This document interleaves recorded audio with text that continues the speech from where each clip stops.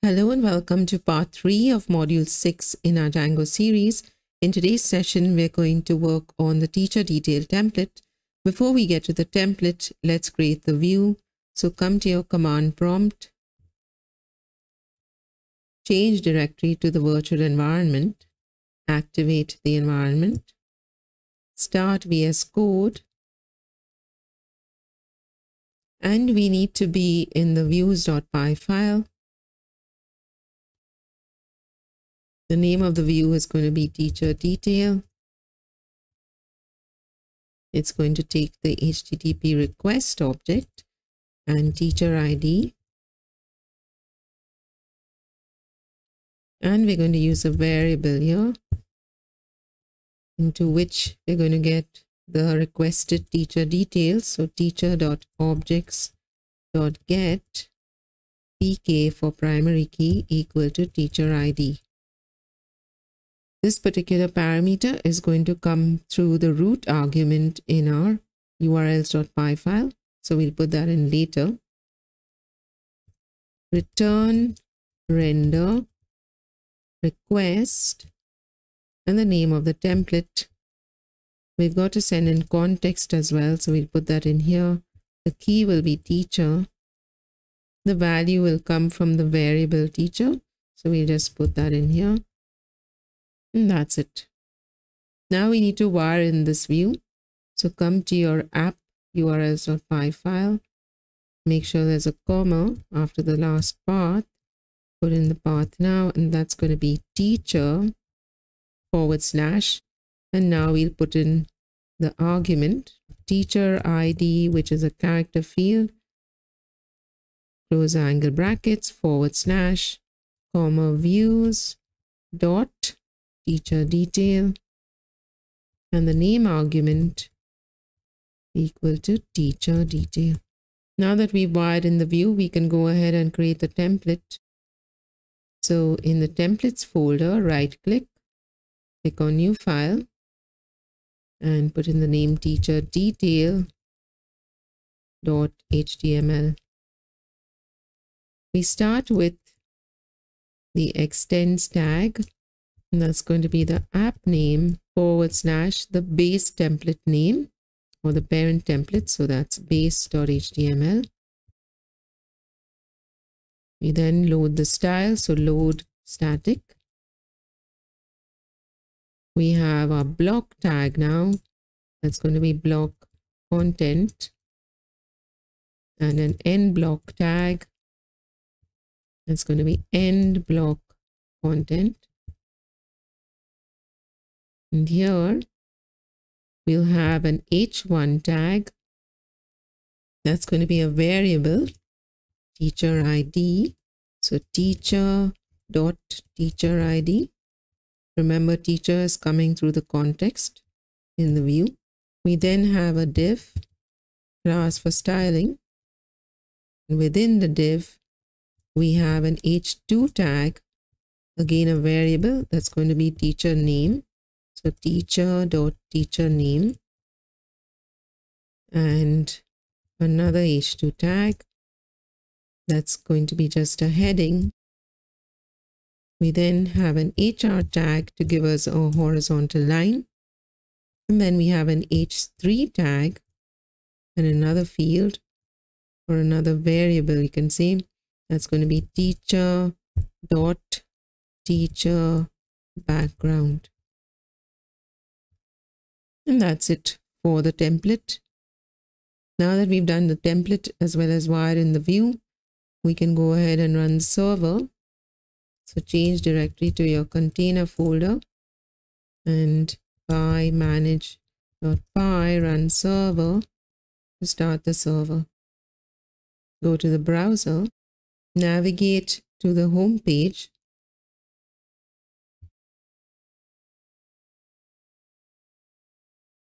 And for now, we can't really click on the teachers' names to get their details. We'll do that later, but we can test our code here.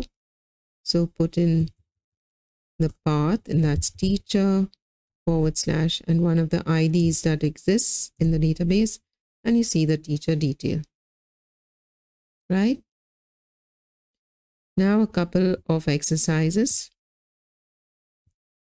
Modify the teacher detail view so as to raise a 404 error if the teacher whose details have been requested does not exist.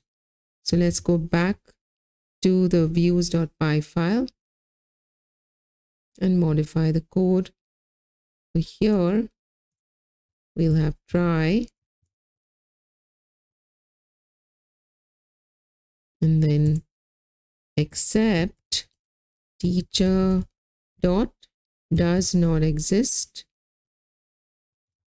then raise HTTP 404, sending in a message. The rest remains the same. So go back to the browser now, put in a code or an ID rather that does not exist.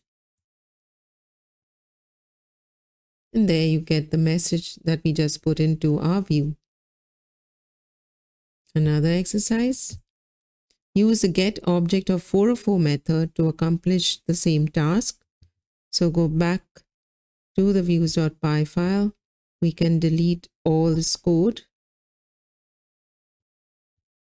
And then have teacher equal to get object of 404. Model name is teacher. PK for primary key equal to teacher ID. And that's all. So you see how much shorter the code is when we use get object of 404. Of course, the message displayed is going to be different. So let's go try that out now. Put in another ID that does not exist.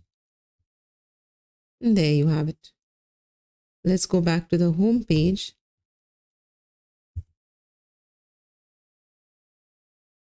And let's work on modifying our code so that when we click on the teacher names, we get their details. For that, we need to come to our team.html. And currently we just have tr.teachername. And that's what you see appearing on screen. What we do now is here, we'll put in an anchor tag. The URL will be / the app name / teacher / and of course we've got to send in the teacher ID. So tr.teacherID / we need to close this tag. Now bring this ending anchor tag, just cut that off with Control X and place it here. Let's go and try this out now. So go to the browser, refresh the page. And now if you click on the teacher name, you can see the details of that teacher, right? But there is a problem in our code. As you can see, this URL is partially hard-coded into the template, and that's not a recommended way to go about it. Why? The issue is that if we have many templates in our project, we will have to manually then change the URL in every template that uses it. What I mean is, if for example, in our urls.py file, we change this to teacher_det, then in every template that uses this path, including our team, we'll have to change this as well, right? And that's going to be inconvenient and going to take a lot of time, particularly if, as I mentioned earlier, there are many templates in the project. What's the resolution then? The resolution is to use the name argument that we have been defining in our URL configuration along with the URL template tag. So how do we do that? Come back to the same template. You can now delete this URL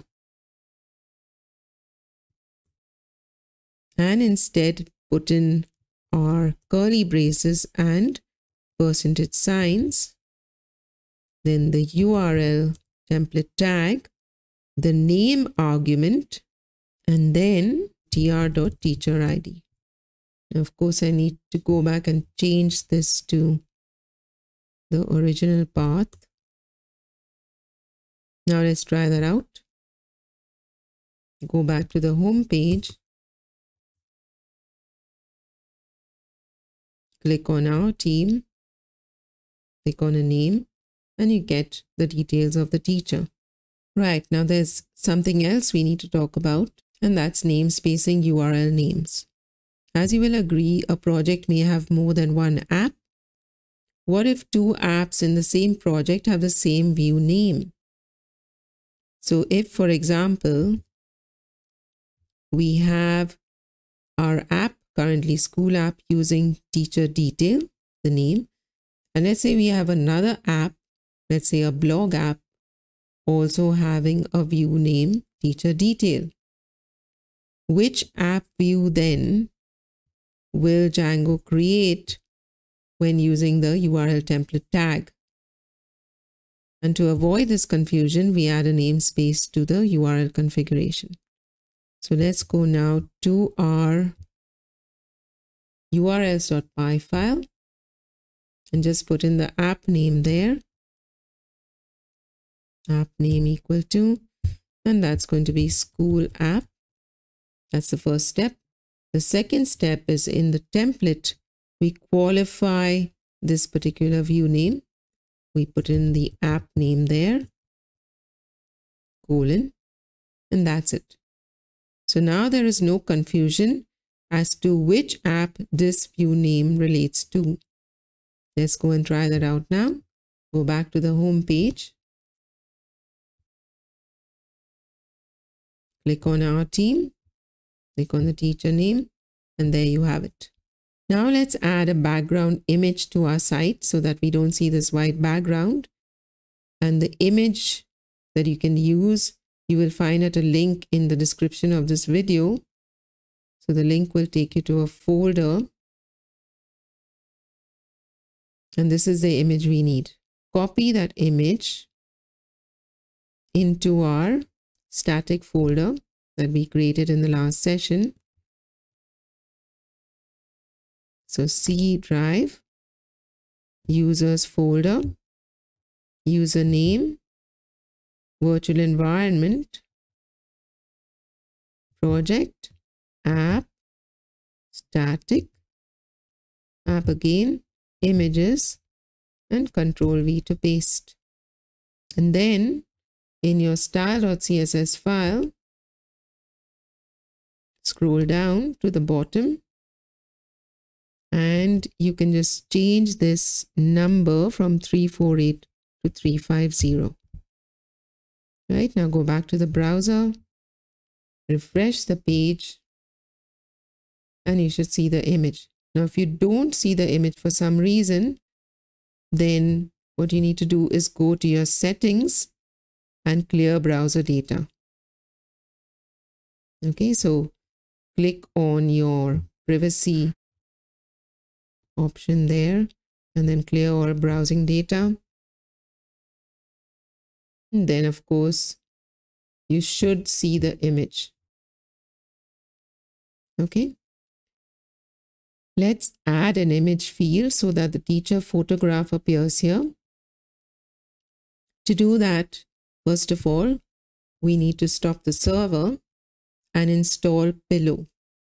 Now, if we don't install Pillow, then we're going to have runtime errors, right? So I'm going to just clear the screen and type in -m pip install Pillow.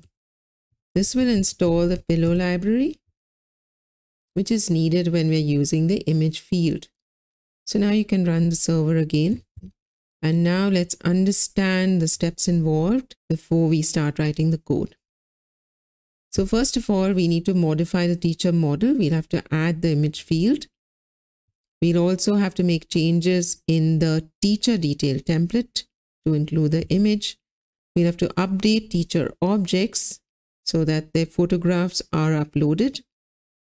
And then make changes in the settings.py file. What those changes are, I'll come to shortly. For now, let's start with the teacher model. So let's go to our models.py file. And here we'll have teacher_pic equal to models dot image field. Now the image field is a varchar column, and varchar, as you may know, is a variable length string type field. The reason that it's a varchar column or a field is because Django does not store physical images in the database for performance reasons. Rather, a path to the image is stored in the database. The default length, or the default max length, I should say, is 100. You can, of course, change that. It's an optional argument, so we are not going to include it. What we need to include, though, is the default image. So here, we just put in default equal to, and that's going to be static / app name / images / teacher.jpg, comma. And then we've got to specify the upload to argument,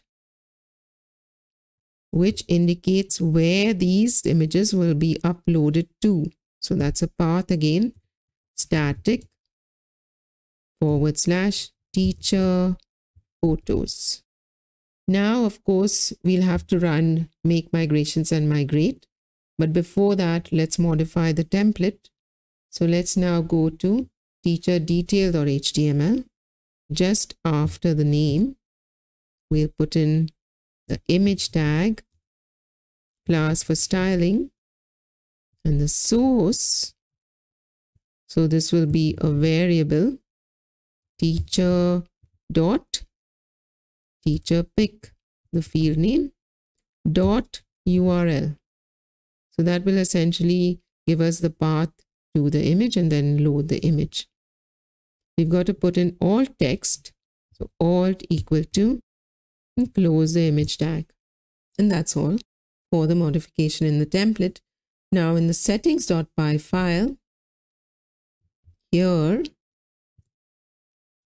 static files _ directories, base directory. So that's the project directory / static. There's going to be a directory that is created. Which is the directory? That's the upload to directory, right? That we just specified in our models.py file. We said static / teacher photos. So that's going to be created within our project directory. And so Django then is going to look at this setting and go to the project / static and then pick up the images from there. Okay, so I hope that's clear. Now the styles that we specified in teacher detail, that's teacher img, and some other styles required for this session, you will again find at the same link in the description of this video, right? So these are the styles. So what you can do is just copy all of these except for the about style. All the rest you can just copy into your style.css file at the bottom there. Also, the teacher images have to be copied into the static folder. So going back to that same folder, all these images, just copy them into our static folder. I'm sure you know how to do that now. Users, username, and then virtual environment, project, app, static, app, images, Control V to paste, right? Now, of course, we need to run make migrations and migrate. So come to your command prompt, pymanage.py, make migrations, and migrate, right? Now, the next thing we need to do is upload the images, right? that is modifying the teacher objects. So for that, we need to run the server and then access the admin site. So localhost /admin.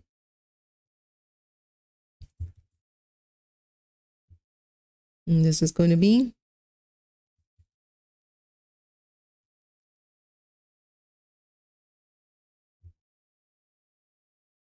come straight to teachers. And for each teacher, we will upload their photograph. So choose a file, note the default image there, choose the image. I'm going to use the same one, save. Next teacher, choose the image, save. Next teacher, choose their image and save. And the next one, choose their image and save. And the next teacher, choose their photograph and save. And the last teacher, choose their image and save. Right? Now that the teacher's images are saved, we can just log out and go to the home page. Click on our team, teacher, and there you see the teacher image. Right? Now, where is this image coming from? If you go back to your code, in models.py, remember we had specified through the upload to argument static / teacher photos as the directory where the photographs would be uploaded. And the uploading of the photographs, remember, was done when we modified or updated the teacher objects in the admin site. Right? Now, if you scroll down in VS Code Explorer, you can see we have a static folder there. And that's not, of course, the static folder within the app directory. It's actually created within the project directory. Right? So if I kind of collapse this and the app as well, then you can see this is created within the project folder. And within that, we have teacher photos and all the teacher images. Right? The last thing we need to do in the session is the about link, which maybe you've already done. But if you've not, then we can do that now. So for that, come to base.html first. We need to put in the URL. So here, href equal to /app name /about /. Now we've already wired in this view, right? So in the urls.py, you already see it there. If you don't have it, then just add it in. Now we can proceed to create the template. So in your templates folder, right click, new file, about.html. Extends tag, and that's going to be the app name / the name of the parent or the base template. Load static to load the styles, block tag, and end block tag. And within this, we'll have an h1 tag, class for styling. Remember, we saved the styles already. Here we just say about our school. We have a paragraph tag, class for styling. And then just a paragraph on the school. You can put in whatever you like. The view we've already done, if you recall. So we already have the about view there. So now let's go to the browser, refresh the page. And there you have about. Now you see that appears in blue. We want it to appear in black for consistency in our navigation bar.